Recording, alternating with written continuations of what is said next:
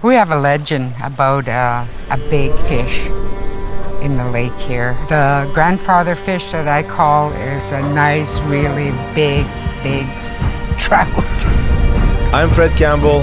In this episode, I'm headed to the land of the ancestors, Thaidene Nëné, an indigenous protected area of more than 26,000 square kilometers on the east arm of the Great Slave Lake.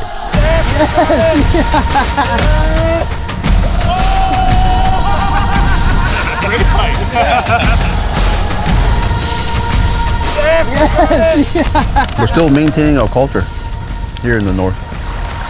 This is how I grew up. Our ancestors are the one that settled in this area. I live in the best place right now in the world. That's what it's all about. People need to see the land the way it is. It just uplifts you.